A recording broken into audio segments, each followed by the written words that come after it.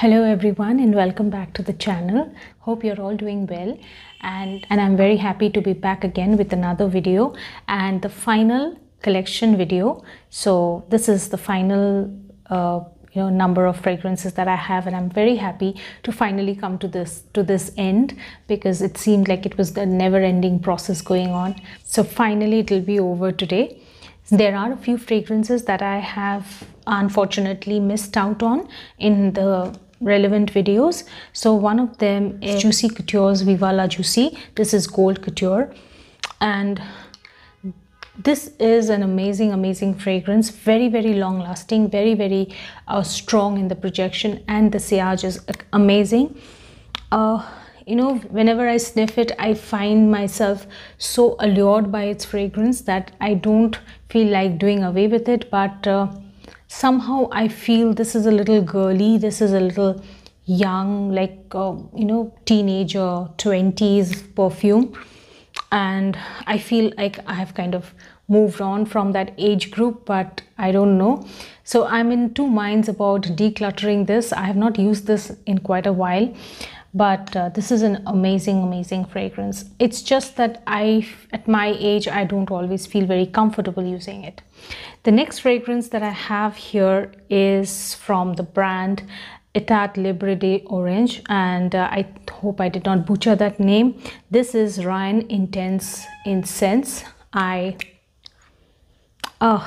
This is an amazingly gorgeous fragrance, but this is only for winters. This is like a strictly cold day, cold night, winter perfume, and this is definitely, it sounds like it's very strong, incensey kind of fragrance, but it's really not that. This is very likable, and it's not cloying in any way, but it has got it's very potent when you put on, and that's why I said it's not a safe blind buy, and it's definitely not a fall or a summertime fragrance. To me, this is like only a cold weather fragrance. So these are the two that I missed out, and I'll start with today's perfumes that I have here lined up. And the first one that I have here with me is a vintage perfume. This is 4711, and this is to me, this is inheritance. Like people have money and they have jewelry, they have other kinds of wealth that they inherit from their families. In my family, I've also inherited this fragrance, and I'm very happy about it because I've grown up seeing this on multiple dressing tables in my family, in my extended family. But this is my bottle, which I got a couple of years back, and I can't speak enough for this fragrance. It has got a whole lot of notes. This has got orange oil, peach, bergamot, it has got patchouli, it has got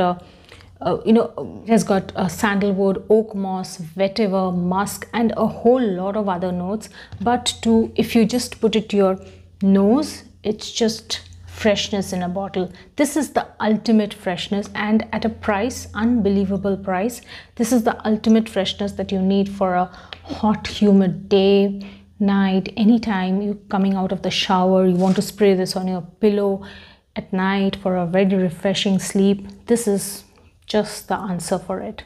The next fragrance that I have here is from the brand called Lorenzo Villoresi Firenze, and this is patchouli. And since I love patchouli, I have different kinds of patchouli fragrances, and this is an intense, earthy, very earthy, very raw kind of patchouli, which many of you will not like unless you are a patchouli lover. To me, this is more like a collection than, like a collector's item than for wearing, because it does not have a certain fragrance attribute if you want to wear it, because nobody wants to smell like the wet earth, but everybody loves the smell of wet earth, and this is exactly that in this bottle. So now I come to this fragrance, which is one of my all-time favorites. I can't recommend this enough to people. This is the safest blind buy if you want to, and I was a little confused, should I go by the brand or should I go by the name, because it has two names, two letters which fits in two groups actually. Anyway, it's coming in this video only. So this is Shiseido Zen, and I'm sure you have seen this in multiple videos earlier. And God, this is beautiful. God, this is beautiful. This is such a gorgeous fragrance. Can't recommend this enough, really, guys. If you wish to go for a blind buy, you can go for it. Or if you find this is really unavailable everywhere. And this is a second bottle worthy fragrance and a complete blind buy worthy. And it has got a whole lot of fruity floral notes. It's got patchouli in it. It has got amber, musk, and it has got incense too, and the blending is so amazing in this.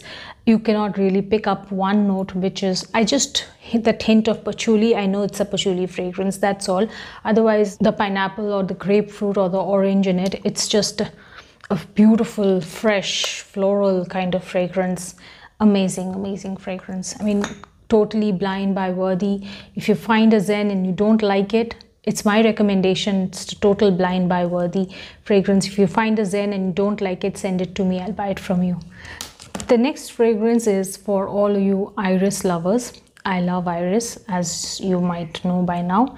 So this is Panthea Iris from the house of Stephane, Humbert, Lucas, and this is one of their 2019 launch. It's a gorgeous iris, a bit powdery, a bit creamy. It has got tobacco, sandalwood, and tonka bean at the base. So I have to say the powderiness is beautifully enhanced. You know, it's not like a dry powder, baby powder kind of thing. Not like that. It's a gorgeous fragrance, very sharp, but nothing nose burning, not too loud in that way. It's blended beautifully with the sandalwood, so there's a little creaminess, little butteriness to it, and that powderiness is beautiful. And the next fragrance that I will talk about here is one of my favorites. To me, this is feminine excellence. This is Sisley's Eau de Soie, and this is, the bottle is, this was a limited edition, I think Starry Night kind of collection. So, but the perfume is, I presume, the same. And oh, this is such a gorgeous fragrance. But if you have this, don't try to wear it during the summers, because recently I tried experimenting this on a daytime outing and it did not work out well. The same perfume that I just love during the winters, any time of the day or night, but it did not give me a very satisfying experience, and I gather it's because of the climate. You cannot always experiment with intensely winter fragrances during the summertime, as I often do. This too has a lot of floral notes. It has lily of the valley, ylang ylang. It has iris. It has patchouli too. It has amber and musk at the base as well. So it's a beautifully gorgeous fragrance, but again, strictly winter fragrance. And now I think I can safely come to this huge collection I have, one of my most favorite brands, all-time favorite brands, and I promise to grow this collection even further. And this is none other than one of my favorites. This is Serge Lutens, and this is my first Serge Lutens fragrance that I got, and see how judiciously I've used it.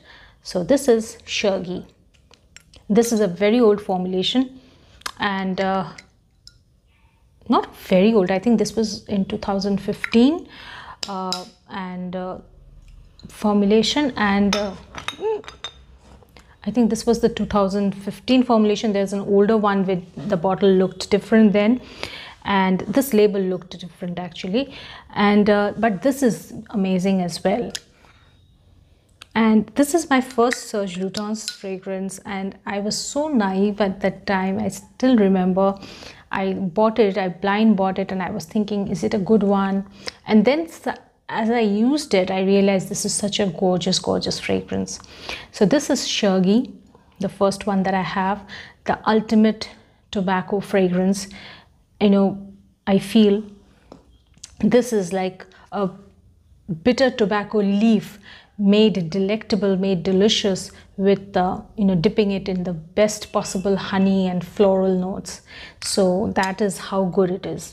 It has got other notes as well. It has got iris, it has got sandalwood, it has got a whole lot of floral notes as well. But there's one thing that will be common to all, that can be commonly said for all the fragrances from the house of Serge Lutens, and that is their blending is just amazing. Amazing blending. You cannot really pick up one note from the other simply because the blending is so good.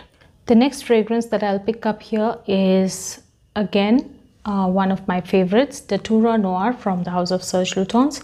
This I really actually bought this 50 ml bottle because I was not sure if I'm going to like the the white florals, the tuberose in it.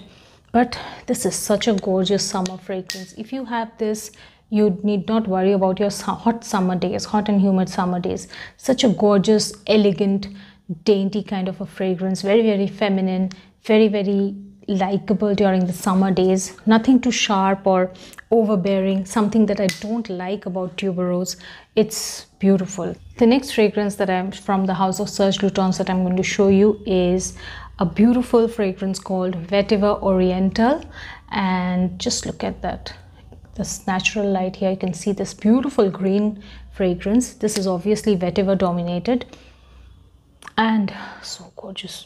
Apart from vetiver, this one has iris, this one has sandalwood and kayak wood, but there is no particular note that is overbearing or overpowering the other, which is why I like Serge Lutens so much. There are so many other strong notes over here. The blending is just top class. Next fragrance that I have here is Santal Majuscule, and again, it's one of my favorites. It's such a gorgeous one. And this is so classy unisex in my opinion. This is beautifully feminine and beautifully unisex. Anyone can wear it, and if you ask me, you can wear this any time of the year, any time of the day. It just has 3 notes. It has sandalwood, it has damask rose and cacao, and it's just delicious to me. And there's this thing, a little bit of spicy woodiness. It's gorgeous, gorgeous. Sometimes it's difficult to explain something so perfect as this one because you don't know how to explain it. There's sandalwood, there's rose, and then there is cacao, and how do you explain that beautiful deliciousness? There's no woodiness as such. It's often been described as a spicy woody fragrance, but I don't get the woodiness as much as I get that beautiful sandalwood and floral part aspect of it more than the other things. The next fragrance that I will show you here is called Féminité du Bois, and this again, it literally means femininity of the wood, and a very elegant and beautiful fragrance. It has the cedar, the note of cedar plays the central theme of this fragrance. But again, as I said, as I keep repeating myself, Serge Lutens fragrances can have tobacco as the central theme, as can have iris, can have cedar as the central theme, or sandalwood for that matter, but you will not be able to pick up that particular note as predominant. There's a whole lot of other notes playing here so beautifully. And the last one that I have here is Amre Sultan, and again, oh god, this is so gorgeous. Oh, this is amazing. Again, oh, this is so gorgeous. Again, Amre Sultan may appear to be a very pleasant, very soothing kind of a fragrance, but do not be tricked by it, because again, I feel, my experience tells me, this is again a winter only, fall winter only fragrance. Don't try this in the summers, and do not overspray as well. So that ends my S collection with Serge Lutens, and now I come to T, which basically means Tom Ford. So let's see, how many do I have? 1, 2, 3, 4, 5, 6, 7, 8. A humble collection of 8 fragrances. Trust me, I have not worked so much on other fragrances as much as I've worked on gathering Tom Ford fragrances, because they have almost always been unavailable. Even today, I have so many on my wish list and I can't find them. So this is a very hard-earned collection that I have. The that matching the right price with the right perfume is a very tricky job, if you ask me, because I have never been ready to pay a huge amount of money no matter how much I've loved the perfume. But somehow I've been lucky to get the right thing at the right price.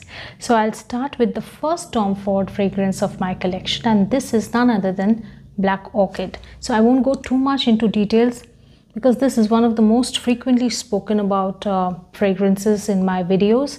And again, chocolatey, patchouli, wet, earthiness. It's just an amazing fragrance. Great longevity, great projection. Everything is good about this fragrance.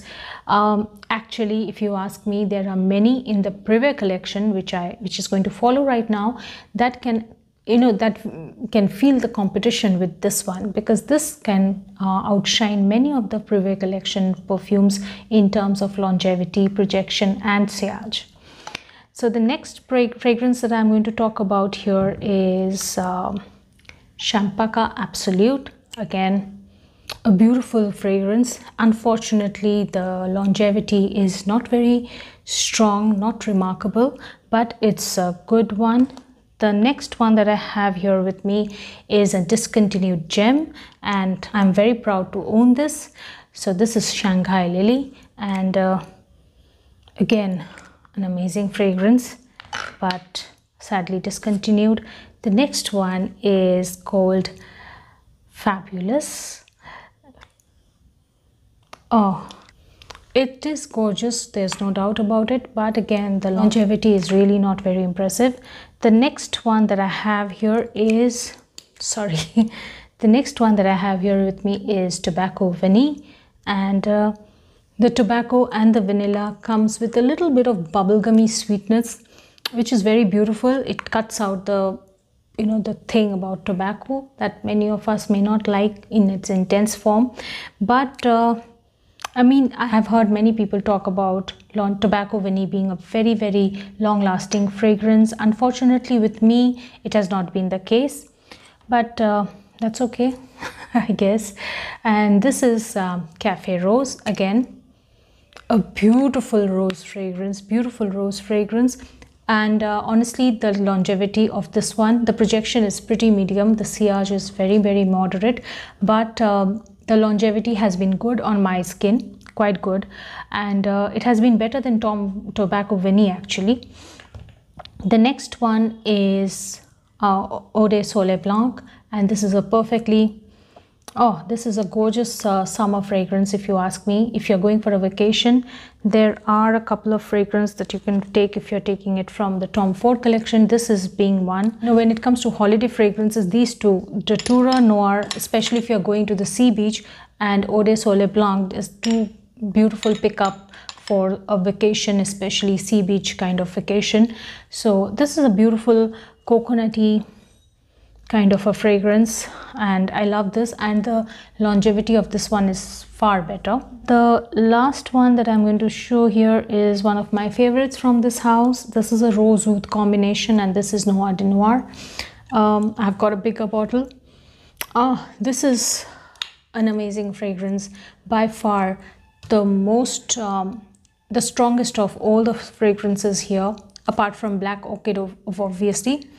Of course, apart from Black Orchid, this one has got an amazing sillage, amazing longevity, amazing projection. Everything is 100 on 100 when it comes to Noir de Noir. So that's it. I'm not going too much into the details because I will be doing a Tom Ford only collection video soon. So I want to keep your interest alive for that one as well. So, okay, now I've come to this beautiful brand called Tiziana Terenzi. I have this amazing rose fragrance from Tiziana Terenzi with an amazingly heavy duty cap, and this is called Porpora. From the bottle, from when you sniff it from the bottle, Porpora is a beautiful, a soft, jammy kind of a rose to me. Not at all offensive or smoky or anything, just purely rose fragrance, and a very likable one at that too. But I have, but I have worn very little of this, and I'll explain why. Despite liking this so much, I'm not too fond of rose fragrances, but I love the rose fragrances that I have in my collection, Porpora being one of them. I have not been able to withstand the intensity of the fragrance. Now, don't get me wrong, Porpora doesn't burn my nose, but at the same time, I feel it kind of, it's a bit cloying after a point, you know. It does not fade away with time, it stays the same way, and over a period of few hours you can feel a little clogged, you can feel a little suffocated with the same intensity of the fragrance. This has happened with a few other fragrances in my collection, right? I can't recall them right now, but the intensity, especially the Thierry Mugler fragrances, the same thing happens. The intensity stays the same way, and it kind of is a bit cloying after a few hours. The next fragrance that I have here with me is one of my favorites. After Zen, this is again a blind buy worthy fragrance that I can totally guarantee about, and this is Ursa. I don't know if you can see. This is Ursa, and I am so fond of this fragrance. I'm so fond of it. I secretly look for this vibe in all my fragrances. This is the kind of fragrance that defines me. I just love this. Whenever I see a white bottle Tiziana Terenzi fragrance, I secretly hope it's like Ursa. I secretly hope, and I want to buy it actually. And the next fragrance brand that I'm coming to is Versace, and this is one of the fragrances of my old, like, first few collection. Not first few, like, this is like, I think I got this around 2000, I don't remember, also 15, 16, I don't remember. But this is the oldest of all these fragrances. They all came later. This one was already there, so that's what I remember. So this is Versace's Crystal Noir, and this is the EDP, not the EDT. I don't like the EDT. EDP I vouch for. Totally safe, blind buy. Amazing fragrance. A little spicy, cardamom, coconut, sandalwood. Amazing fragrance. The next one that I have here with me is again an absolute vanilla favorite. This is Van Cleef and Arpels Orchid Avenue. Amazing fusion of vanilla and floral notes. This is not just your cake batter kind of fragrance, but vanilla that you would love to wear and not smell like a cake. Okay, the next one that I have here with me is Valentino. This is Oud Absolu, and again a beautiful fragrance, a bit of a synthetic soapy kind of oud, of course, but looking at the price bracket you can imagine why. But it is a very likable fragrance at a very affordable price. The next fragrance that I have here with me is from the Casamarati collection of Xerjoff, and it's called Dolce Amalfi. This is a 30 ml bottle. Again, a totally full bottle worthy fragrance. This is such a delectable gourmand fragrance in my collection. I just love this one. This is a very potent one too, though it's a 30 ml bottle. Whenever I wear it, I don't know when I'm going to finish it, because just 1 or 2 sprays and you are done with this. I mean, you are done, sorted for the whole day almost. This is a gorgeous fragrance. The next one that I come to is also another favorite, but a strictly winter only fragrance, and this is Rich Warm Addictive from the house of Zara. And God, this is such a beautiful, gorgeous, creamy tobacco fragrance. Amazing, strong tobacco, but such a well blended fragrance, and at a price, I don't even know how they give such good quality fragrance at this price. The last fragrance that I have here with me today is from the brand Zoologist, and this is Dodo. So again, a very unique fragrance. Smells of the forest, smells of wet earth, greenery, probably the smell you get, you know, on this when you're near a wild bird, which I have never been. But yes, I've been to woody, wet, you know, forested areas, and this has the smell on the ground from those places. And this is dedicated to this bird called dodo, which is extinct now, thanks to us. But I really like the way Zoologist, you know, names its perfumes after an animal, and it's just like an ode to an extinct bird, which was beautiful. So I have another Tiziana Terenzi fragrance, but I guess this is a new one, so this I'm going to keep as a surprise for my haul video coming up very soon. And so that was all for my collection video. This is the final stash, this is the final go, and I'm so happy, I'm so relieved that it is all finally over. I'm going to give this all a final counting, and I will because, you know, there are so many that I've not written down, which is why the counting has got messed up. I will have to take out everything and give it a final count, and I'll come up with another short Instagram post which will show all the fragrances along with the final numbers. I know many of you have asked me this, what is the total number of fragrances that you have? Trust me, at this point I'm not 100% sure. I need a little kind of rechecking to do. So I hope you enjoyed this video as much as I loved bringing it to you, and I will see you very soon in my next one. Till then, lots of love.